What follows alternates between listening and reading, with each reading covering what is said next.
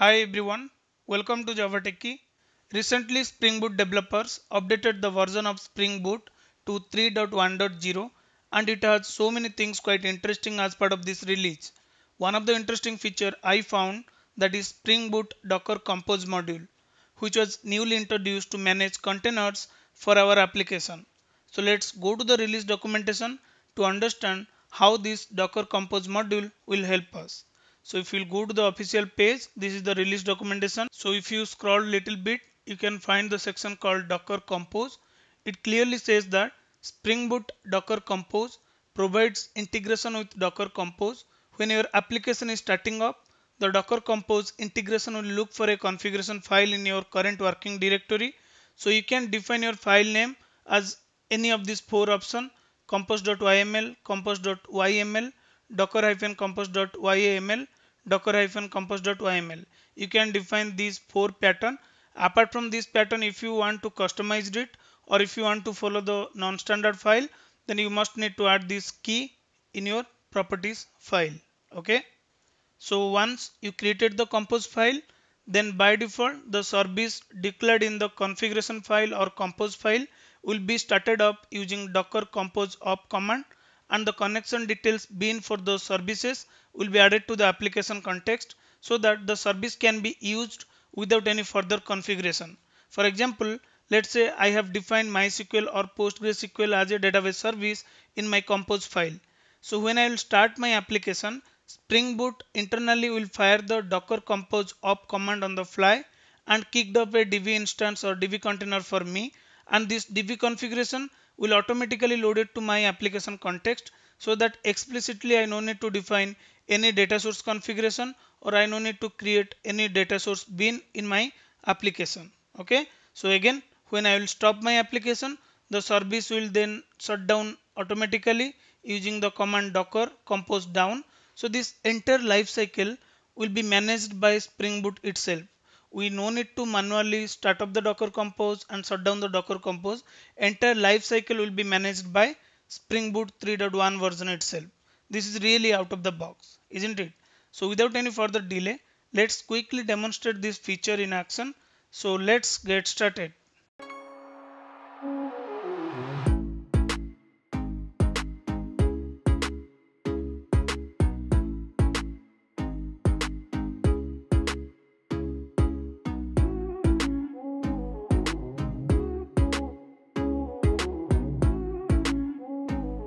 So let's go to the IntelliJ IDEA.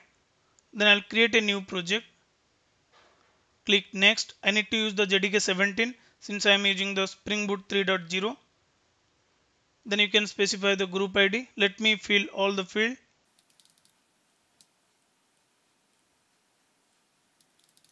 Next, you can define all required dependency, but before that make sure our application should be created based on 3.1.0.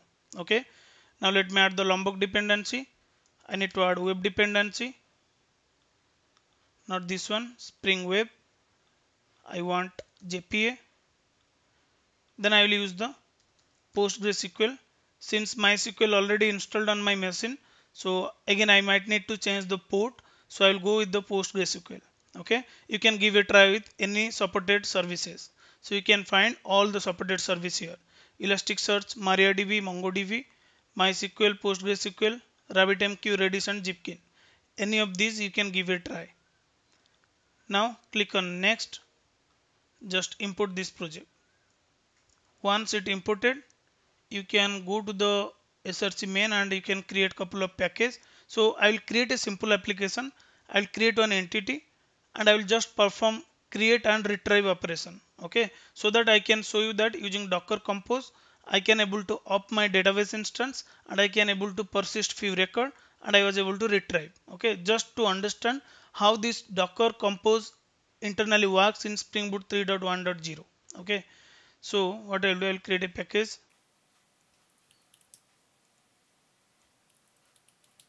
I'm not going to create any service and controller class. I will use this class as a controller class, but before that first let me create the entity.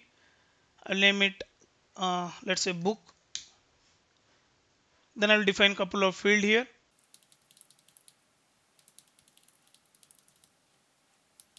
Fine. Since we added the Lombok dependency, I can define @data, @all argument constructor, @no argument constructor, and since this is my entity, I need to define @entity annotation, and this is my ID, right? I can define ID. If you observe, the input statement came from Jakarta. This is the enhancement in Spring Boot 3.0. That's fine. Now let's create a repository class. Okay, new Java class. I'll name it. This should be interface. I need to extend it from JPA repo.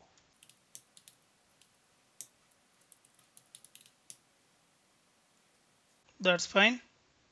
Okay, we have entity, we have repository with us. Now I will create, or I will take this main class as a controller class. So what I'll do, I'll simply annotate here @rest controller. Then I'll define @request mapping. I'll define the root URL /books. Okay. Next, simply I will just define the to endpoint. Before that, first I need to inject my repo here. Private. Next, I'll define the endpoint to save the book object and to retrieve the book object. So what I can do, I'll write the endpoint. Public will return me the book object. Save book. Take the book object as argument.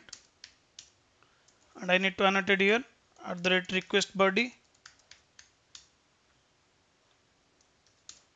Then I need to annotate here @post mapping. I'll simply use return repository dot save single book object, right?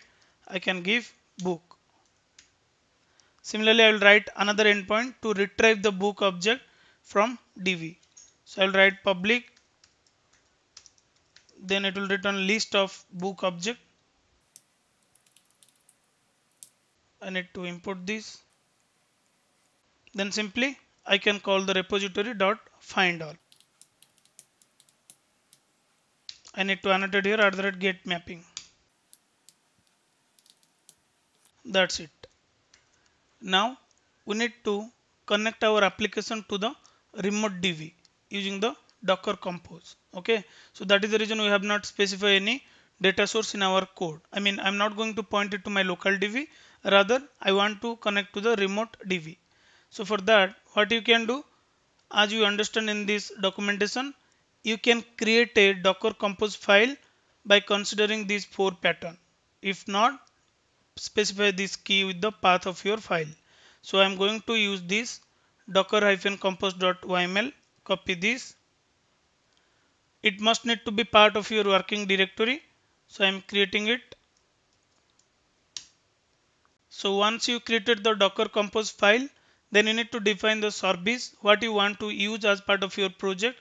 In our case, we want to use the DB service. So we need to specify which DB image we want to part of our project. So those things you can define in your compose.yml file. So first you need to define the version. I will specify the version as 3.1. Next, you need to define what service you want to use. Okay, so you can define services. Let me zoom this. As part of the services, you need to specify I want to use the DB. So I will specify DB. Now you need to define which DB you want to use. So specify his images. I want to use Postgres. Okay. Next, you can define the environment where you can specify the username of your DB, password of your DB, and name of your DB. So I can define post.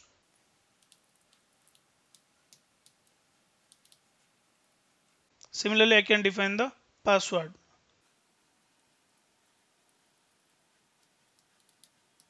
Next, you can define the DB. I mean name of your DB.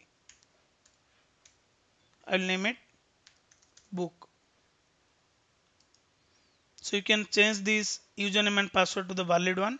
Let me specify the user as Postgres, password as a password. So once you define the environment, credential, username, password and DB, next you need to specify the ports. I mean host port and your machine port. So what you can do, you can define here. So I will define 5432, which is the default port of Postgres. That's it. Okay. So if you observe, the compose file is very simple. We have defined the version, then we have defined the services. In services, we are specifying which service we want to use and specify its images. Then for that specific service, what are the variable you want to set to the environment and on which port you want this service to be up and running. So that is what we are just defining here. So if you observe here, I have option here to, you can see this right left green arrow mark, right? I can click on this, it will run the docker compose op command for me, but I don't want to do that. I want to take the help from this docker compose module given by Spring Boot as part of 3.1.0. So for that, what I can do, I'll just simply run my application. But before I run my application, if you observe carefully, in the resource folder, I have not specified any data source related properties, but still I can able to connect to my DB. Even I don't have any config package or I didn't create the data source bin manually. That is what it says in this documentation, right? So if you observe here, they have specified here connection details bin for the service will be added to the application context automatically. So you no need any additional configuration. But I want this JPA need to create the table for me. I can avoid the data source specific properties, but I can specify the Hibernate related properties, right? I want this table to be created. So I can specify this specific property. That's fine. I don't have any additional configuration. Let's run the application and we'll see how this Docker Compose help us using the Spring Boot 3.1. So go to the main class. I'll simply run this. We are getting the error. What this error says, it was unable to find the driver class. This is expected error because we are trying to up our Docker Compose file, but we have not specified the Spring Boot Docker Compose module given by Spring Boot 3.1. Then how can I include that module as part of my project? Simply go to the pom.xml. You need to add that dependency. So I will just add it here. Dependency artifact is simple one, spring hyphen boot hyphen compose. It's Docker Compose.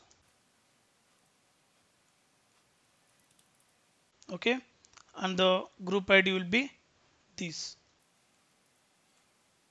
Let's update this. All good. There is no error. Let me rerun the code.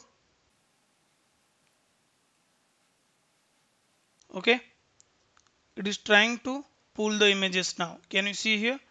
But to execute this particular application, make sure your Docker should be up and running behind the system. Okay, you must need to start your Docker first before you start your application. Otherwise, this compose will not work. Now, if you observe, it is still downloading the images. Can you see here? My Docker desktop is running. Okay, so let's go to the console. If you scroll down, it was able to pull the images, it was able to create the network container, and you can see here we are able to successfully connect to the PostgreSQL DB, and application is up and running on port 8080. All looks good. Just go to the controller class and let's try to add a book to the DB and we'll retrieve all the books present in our DB. Just go to the Postman. So before we try accessing the endpoint, let's verify the image in our Docker container and we'll verify whether container is up and running or not. Just go to the terminal. I'll type docker images. Let me zoom this. Can you see here? The Postgres image is there. Now to check whether container is up and running or not, docker ps. So the Postgres service or the container is up and running. All looks good. So what you can do, go back to the Postman and try accessing the books endpoint. Just hit the endpoint /books then I need to, this will be post request, right? I want to add the book object, change it to the JSON, pass the request body, send the request, the record got inserted. Now let me add another book. I'll name it, let's say, Spring Boot. I'll add another book. Let's add another book. Okay, so total we added 4 objects to the DV. Now to verify whether really those 4 objects is inserted to our DV or not, we can fire the get API call. Just go to the browser. Can you see here? All the 4 book objects what we inserted, we are able to retrieve them. In this case, I am using the Spring Boot Docker Compose module to up my services, which is Postgres services, without manually configuring the bean of data source and without manually triggering the command Docker Compose up and Docker Compose down. Now if I will stop my application, the Docker Compose down command will be automatically triggered by Spring Boot itself. Okay, so this is how you can use this particular Spring Boot Docker Compose module given in Spring Boot 3.1.0. Just give a try with other services. We have understand with the DB MySQL or PostgreSQL. Similarly, you can give a try for RabbitMQ, Redis or Zipkin, anything. Okay, do let me know in a comment section if you guys have any doubts. That's all about this particular video, guys. Thanks for watching this video. Meet you soon with a new concept.